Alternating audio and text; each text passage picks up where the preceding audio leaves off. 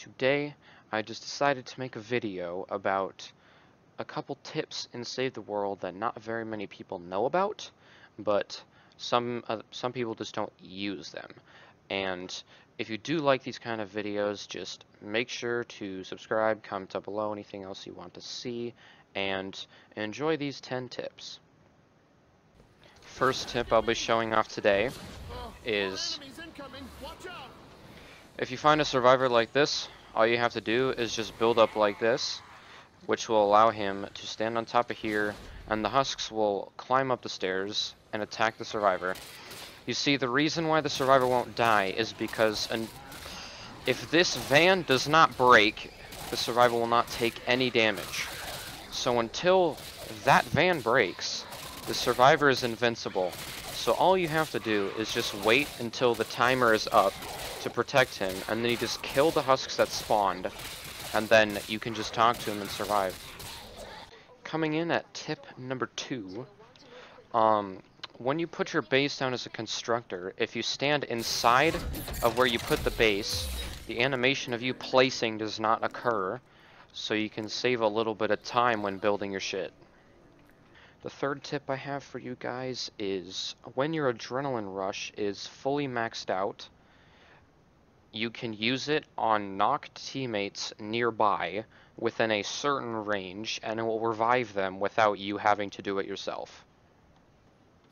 Coming in at tip number 4, instead of crafting ammo one by one, you can click crafting options and craft ammo in bulk to save a lot more time. And tip number 5 is once you complete your Twine Peaks SSD 10, and I'm pretty sure you have to complete like Canny Valley SSD 6 or something like that. Once you do those, you will unlock a weekly mission alert challenge where you have to complete mission alerts in a 160 plus zone, and once you complete that challenge, you will be rewarded with superchargers. Tip number 6, when you are setting up your survivor squads, if you match the survivor squad type with the leader match, you will be boosted higher in your power level. Along with those tips, tip number 7 is clicking the See All stats inside of the command tab. You can look at specific statistics of your profile, such as movement speed, building speed, energy regen rate, or trap crit chance, trap healing bonus, stuff like that. Tip number 8 is something I don't really see many people doing.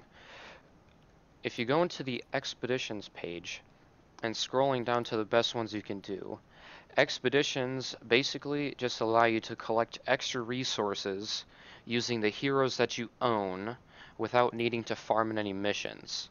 All you do is just select them into here and then start the expedition, and you'll just use up research points. And you can look here too, and it'll tell you when the expedition will be over. And for tip number 9, completing any SSD 10 in a region will unlock an extra hero loadout slot and will also reward you 150 V-Bucks. Tip number 10, definitely not the worst one, is once you have completed all 10 of your Twine Peaks Storm Shield defenses, you can go into your custom wargames or daily wargames, and you can start up a wargames with miss pods, and it will count as, and every elim on mini bosses that come out of miss pods will count as mini bosses towards a pre-quest,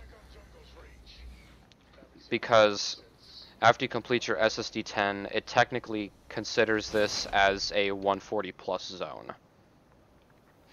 And another quick tip, technically number 11, subscribing to my channel will make you so much better at Save the World. Only about 30% of you guys are subscribed, and I have a giveaway going, and it'll be ending in a couple days for Nitro Classic. Feel free to join that, and I will see you guys in the next one.